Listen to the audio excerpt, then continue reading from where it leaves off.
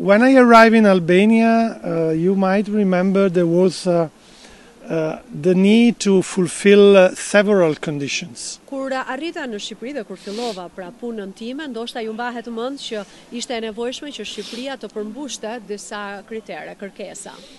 Condition in the area of rule of law, fight against corruption, fight against organized crime. Që kishin të bënin me sundimin e ligjit, me luftën kundër krimit të organizuar dhe luftën kundër korrupsionit.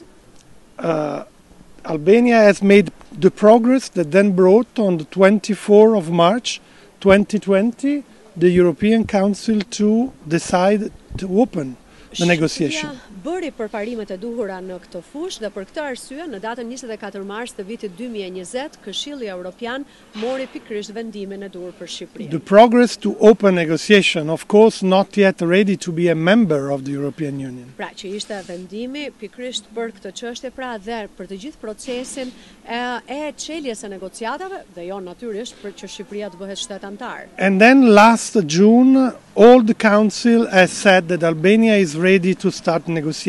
This is a big step compared to 2018.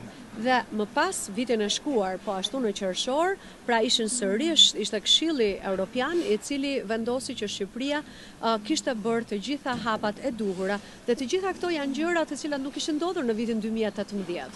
The visit of the High Representative Borrell early this week has been important to say that now more than ever it's time to start the accession talk because Europe's stability and security is under threat due to the war in Ukraine.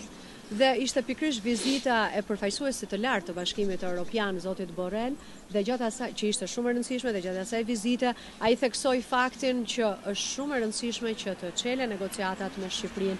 Është i gjithë rajoni është shumë e rëndësishëm sepse është i rëndësishëm për stabilitetin dhe sigurinë dhe kjo për arsye të kërcënimit që na vjen nga gjithçka që ka ndodhur në Ukrainë.